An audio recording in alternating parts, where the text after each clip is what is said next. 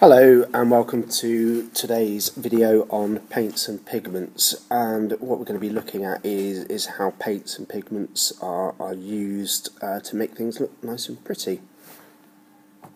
Okay, so here are our objectives for today's lesson. So by the end of this lesson you should know how paints are formed and how paints are able to stick to a surface. Okay, so what is paint? Now, paint is something that is called a colloid. Now, a colloid is spelt like so. I'll just move that so we can see it. Colloid there. Okay, now a colloid is where we have a solid and a liquid mixed together, but the solid is very, very small, very, very finely suspended in the liquid. So, for example, if this is a black paint here, you can see that we've got the black paint molecules or particles here, and they are suspended, but they are solid particles that are in the liquid form. Now, within a paint there are several different parts. There is, first of all, there is the pigment.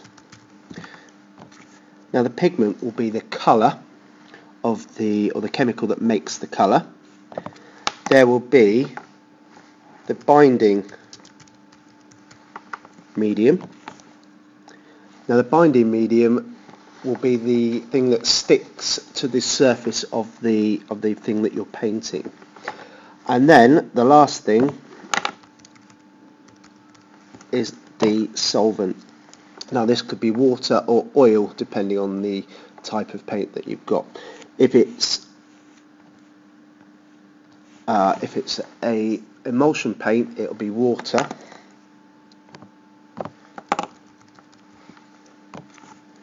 Oh, don't want that there, want that over here.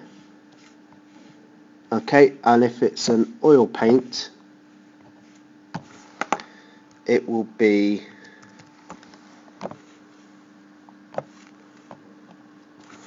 a gloss paint. Okay, so how does paint actually work? Now, here we've got our pigment, which is the yellow. We've got our binding medium, which is the stick in between. Okay, so just here. And then we have our solvent,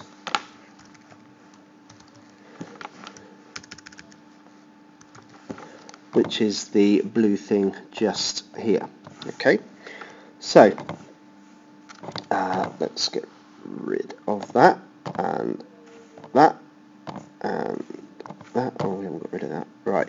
Okay, so if we've got a wall here, okay, so we'll do our green wall.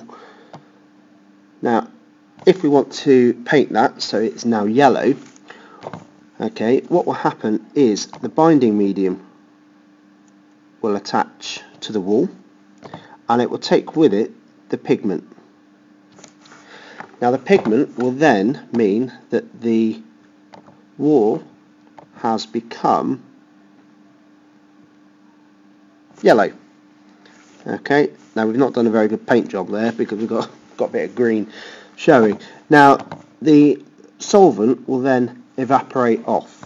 Okay, now if we've got a oil-based paint, now what will happen is the binding medium here will oxidize. So the binding medium will oxidize, and that will create a layer on the outside that will help protect it. So if you go and touch like gloss painted skirting boards, you'll find that they've got a protective layer on the outside. Now there are two types of special paint that you can get. The first one is a thermochromatic paint, and the second one is a phosphorescent paint. Now the phosphorescent paint will change colour in the in the light and dark. So you can see from these two pictures here, this is the fire blanket instructions on by my door.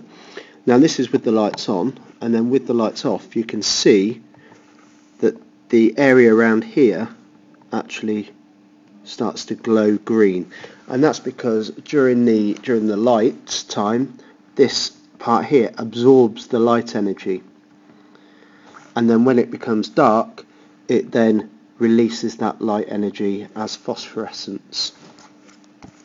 Now thermochromatic paint can be quite useful for things like novelty cups. So you can see here you've got a cup that's one colour when it's got nothing in, and then when you put a hot liquid in it can change colour. Now this can be useful for, as we said, novelty cups, for mood rings, so when your body gets warm the colour will change. You can have it for baby feeding spoons, so you can tell whether the food's hot enough or cool enough, and also for bath toys to see whether the temperature is correct.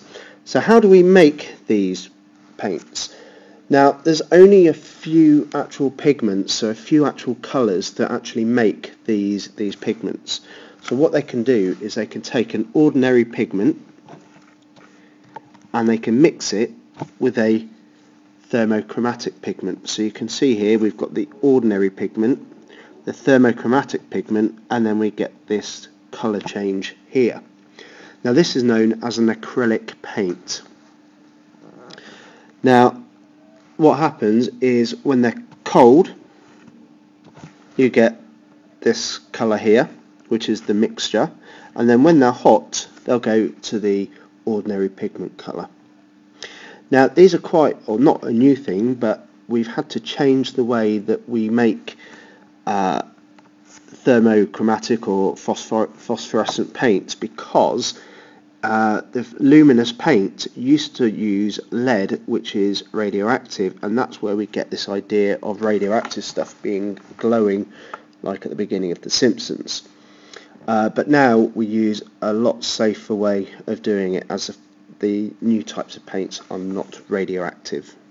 Okay, so that's the end of this lesson, and we have looked at different types of paints and how we can get different types of colours, so the phosphorescent paint and the thermochromatic paint. We've also looked at how we get emulsion paint, which is water based, and oil paints, which are known as gloss.